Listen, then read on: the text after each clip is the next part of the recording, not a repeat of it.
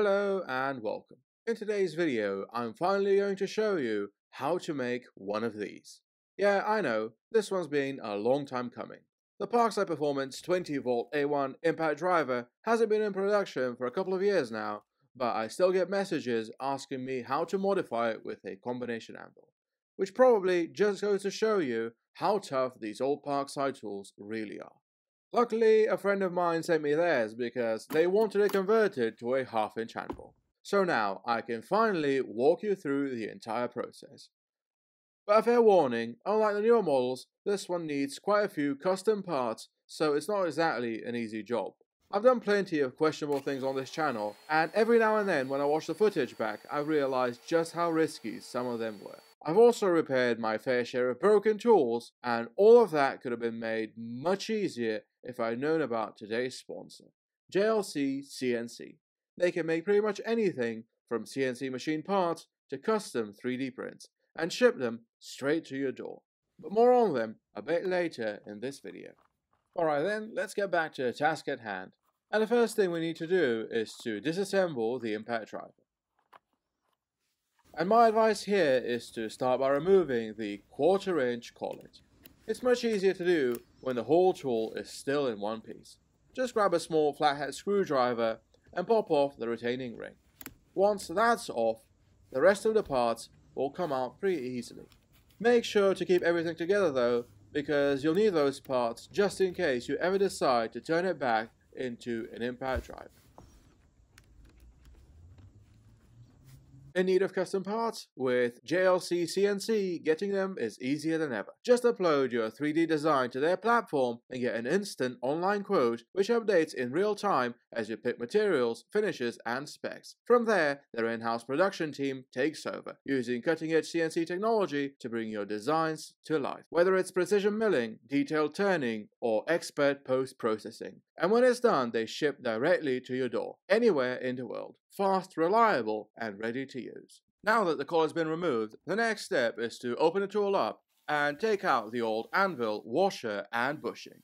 Unfortunately, Parkside doesn't make these anymore, which is a real shame, because these were probably some of their most reliable impact drivers ever. Also, don't forget to remove this small plastic piece at the back, because it holds the two halves of the shell together. And there you have it. I know it looks a bit bulky and heavy by today's standards, but this thing was seriously over-engineered. Both the mechanical parts and the electronics are incredibly tough. Considering what it cost back in the day, it was an absolute bargain. Now that we've got the front casing off, we can easily remove the old anvil and washer. The original bushing though, well, that takes a bit more effort. It's pressed into the casing, so you'll need a bit of force to get it out. You could use a vise or some kind of press if you have it, but I found that a bearing puller and a socket can do the trick just fine. Probably not the most textbook method, but hey, if it works, it works.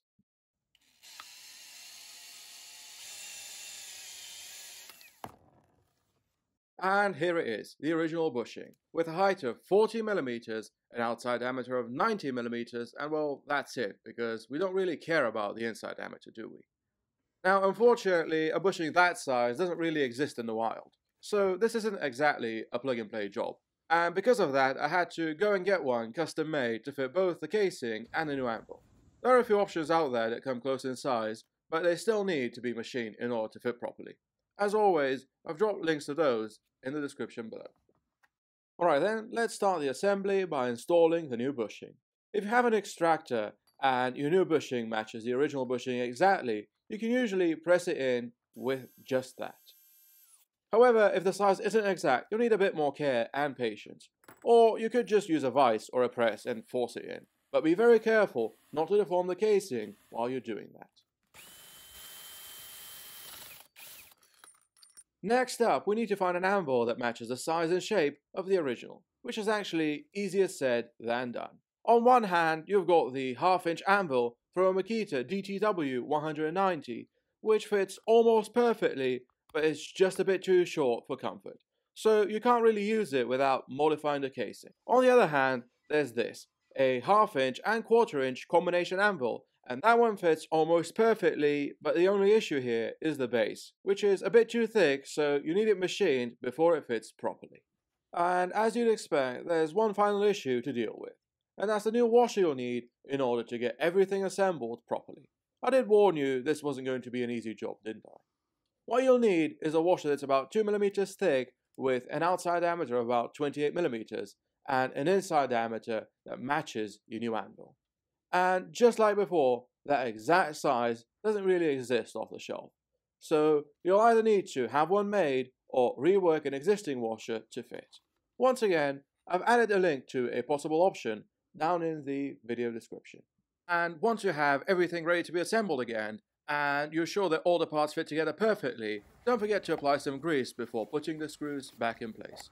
Always and at every step, make sure that everything moves smoothly and without too much resistance. A slight gap between the hammer and the anvil is also completely normal, as long as it isn't anything over a millimeter.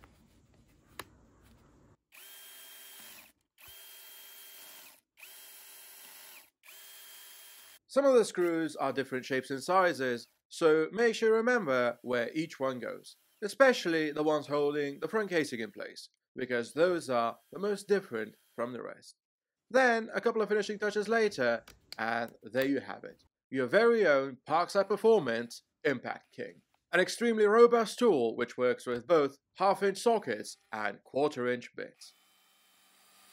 And when using quarter-inch bits, you won't notice any increase, or for that matter, drop in performance, because it's basically the same setup as before.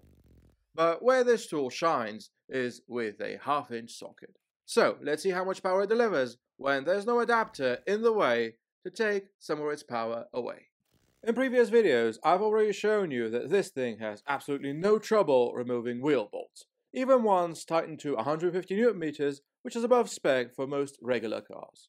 But now, let's take it up a notch and see how it handles these M18 lug nuts. I'll set them up to 200, 250 and 300 Nm and we'll see how it performs. And remember, in its original form, this 5-year-old tool is rated at 226 Nm. But like I keep saying, this thing is an absolute beast. So, here we go. A fully charged ordinary 4-amp battery and 3 lug bolts set to 200, 250 and 300 Nm. So, let's see how it does.